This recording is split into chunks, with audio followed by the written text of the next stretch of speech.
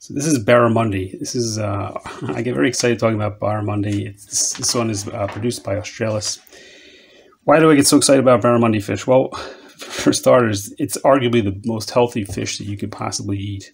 Why is that? Well, it contains the highest levels of omega-3s of any white fish out there. And for those of you that don't know, omega-3s are a fatty acid that support brain health, aids in cardiovascular health. It helps fight depression and anxiety.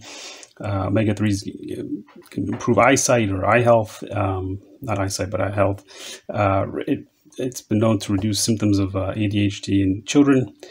And this particular fish, and the way it's raised, and it is farm raised, however, it's raised in Vietnam in what they call open pens. So these are not fish that are living, inland in some kind of like holding tank. These fish live out in the open ocean, but in large, huge pens. It says right on their website, they only occupy 1% of the total volume or total space that they actually live in. It's, in other words, their cages or nets, whatever they want to call them, they only take up 1% of the total amount of space they have to live. So the idea is they're living in the open ocean, so they're getting fresh water as the tide comes in and out, much better than living inland and in these crowded ponds or tanks. Anyway, going on. So this fish, everybody knows, salmon also has a lot of, good qualities and high in omega-3s that you hear about. Well, guess what? This has half the number of calories of salmon, and it's got even more protein. It's got 32 grams of protein in every, in 6 ounces. So each package is 12 ounces. There are 2 fillets generally in each package. There's only 2 grams of fat, which you can see in each fillet. And like I said, that ratio of 2 grams of fat to 32 grams of protein, that's almost impossible to find. Even cottage cheese that weightlifters use, that these are arguably better better stats than that. And so it tastes delicious for one thing, but in addition, compared to say salmon or some other types of fish, this fish does not smell. I wouldn't say it doesn't smell at all when you cook it, but it's hardly smells at all. It's actually known for that it doesn't give off that fishy smell that's going to make your whole house stink. Mercury, that's a huge thing for most people, especially pregnant women. This is raised, it has 0 mercury. The Australis company, they test it, 0 mercury or traceable amount, just almost non-significant. That's one of the reasons why most people can't eat a lot of fish every week, or they have to limit their fish portions to the mercury. And that's how I found this stuff. I was looking for low mercury. I'd also tried a Barramundi years ago in Australia, which is where it's native to. But yeah, the mercury thing is huge for me because I can eat this pretty much as I want, per week without getting sick of it. They produce it. They give them in terms of what they eat, because that's also a big issue in terms of farm raised. It's mostly a vegetarian diet, and some fish, like fishmeal, that's wild caught and obviously given to them, and they advertise that they do not. In other words, the amount of fish meal that they use, it's a 1-for-1. So they're not using, they're not taking out more fish from the sea than they arguably raise. So it's antibiotic free, mercury free, and also hormone free. It's really like I don't want to call it a wonder fish, but it's just, it tastes great. And as I said, the cooking is very easy. I'm going to show you that in a second. I'll show you what these look like too. They come, sealed like this. They come generally it's 2 fillets. Of course, in each package, and as soon as they're caught, they're they're flash frozen. Now, a huge thing for people I know is bones. Well, I can tell you that I've been eating this stuff for over a year and a half, and I've never gotten a single bone, let alone like any kind of, even like a hair-sized bone or anything, nothing. But yeah, these are the packets, and they're flash frozen after caught and filleted, and then they are vacuum sealed. And I'm going to show you how easy it is to defrost them. You don't have to sit these out and whatever, because they're vacuum sealed in these packages individually. You can either defrost one or both, but I'm going to show you in a bowl of water in about an hour. You put these in a bowl of cold water or some kind of shallow pan. Within an hour, they'll be ready to to cook. Actually, maybe after the hour, you let them rest a little. Just get if you want to. Fry them, you can cook them right away. If you want to do them in the pan, you can let them warm up a bit in terms of, get to room temperature, because you don't want to be cooking cold fish. But let me show you that in a second, and then I'm not a cooking show. It's not a cooking channel or anything, but I want to show you how easily it cooks up, how fast it cooks up, and how well. So yeah, I'm using just a regular clear glass bowl. It could be anything really. It doesn't have to be glass. It doesn't have to be a bowl. Anything to cover the fish. I just put them in like this. Maybe a little bit large for this bowl, but nonetheless, it'll work. Just fill it with cold water. Now, intuitively, you think, oh, well, I'll use hot water. I'll defrost it quicker. Well, no, you don't want to do anything that can actually start to cook the fish or disturb the meat. So, surprisingly, cold water works well to defrost frozen items like this, obviously that are vacuum sealed.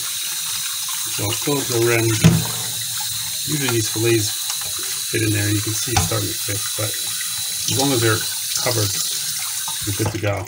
And I'll just leave that literally for an hour and come back and you'll see that it's pretty soft, or enough, soft enough to take out and cook. Either that way, you can fry this stuff, you can pan fry it, pan sear it, you can broil it, you can do anything. It's very versatile fish, and you can put as much sauce, you can put as little sauce, you can put some herbs.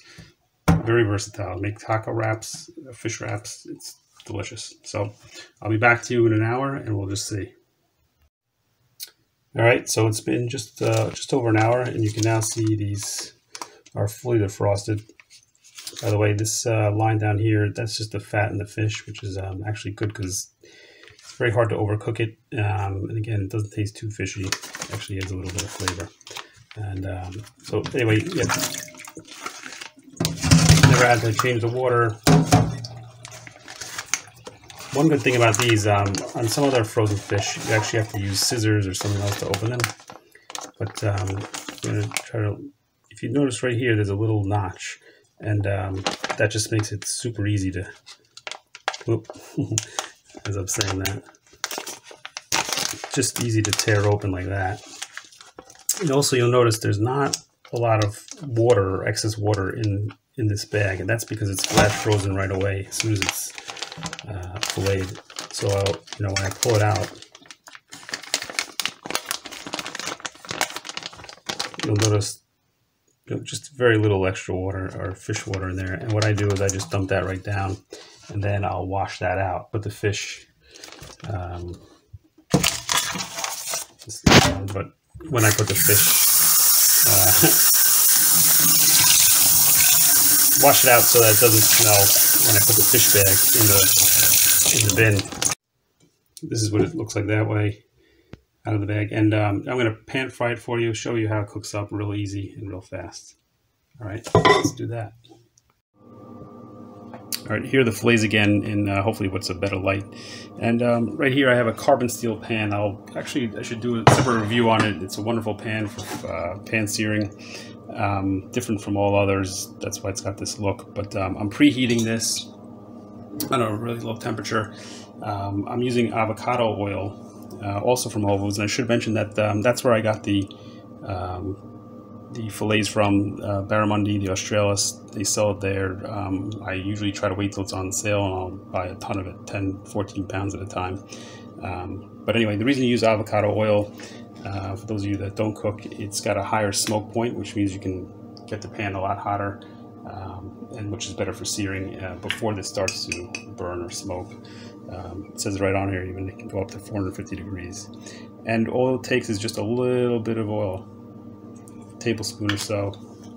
And with the right pan, it won't stick to the pan. It's got the oil pan. To keep it really simple, I'm going to just put a little bit of this Mrs. Dash garlic and herb, salt-free. I like to keep the sodium low when I can. I'll leave a link for that too. And I just give it a nice little coating, basically. Just like that. And then I'll throw that onto the pan, face down. And when that's ready, I'll just flip it, put a little more while it's in the pan. Make sure this is high enough. Carbon steel pans are unique. I will do a separate review, but it's quite different. And here we go. Now, granted, these are not room temperature, which is really important normally for cooking fish or pan searing fish. These are a little bit colder. I haven't waited. I'm actually starving, want to eat, so hopefully it doesn't stick anyway. Just a few minutes on each side, flip it, And in the meantime, I'm going to show you something else. Something that goes great when you're, especially with like fish tacos or anything like that. It's this. It's Japanese mayo. And there actually is no label on there. I've done a whole separate review on this, but it's made by QP. It's called QP Mayo. And there's a famous YouTuber named Brody Moss who's made this stuff popular. He calls it the secret sauce. It's not quite a secret, but it is delicious. And I do recommend it on any type of fish for that matter, but especially the wraps. I do use these for wraps. I'll pan sear them like this, or fry them up. I put some breadcrumbs, panko breadcrumbs or regular.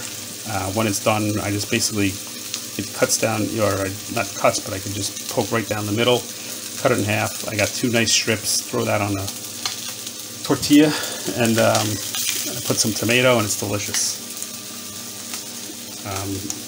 You can start to see even from this angle, this is getting white. It's only been a few minutes. That means it's cooking on the underside. Just to keep it healthy, I'll put some fresh vegetables, or lately I've been into these little mini tomatoes. I got these at Whole Foods too. They're called like Little Wonderful Tomatoes or something like that. And they're just delicious. I sometimes just eat them raw, but they make a great accompaniment. They're quite sweet and good for any kind of healthy side dish. One of the tricks with cooking fish, you'll know when it's ready because it'll basically lift itself, meaning, or lift free itself, meaning when you put that spatula underneath, it'll come free. If it doesn't come free easily, it still needs more time on the other side, or on that side rather. So you'll know when it's time. And you can see how easily that comes off. Quick flip.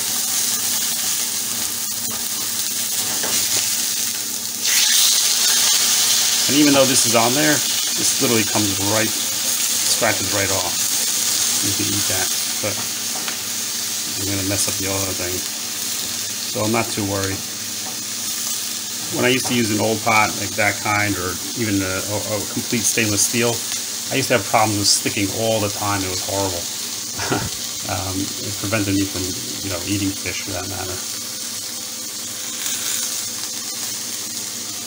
And I actually skipped the step of putting the herbs and spices on the other side. I flipped it too early. I wasn't even thinking about it. I was doing this video.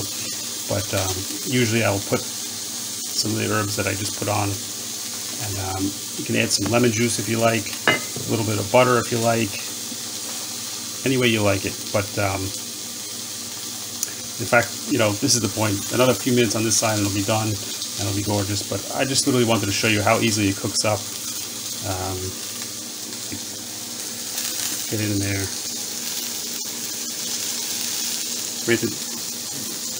That's the garlic, so it doesn't even pan sear as nice as it looks, but it tastes delicious.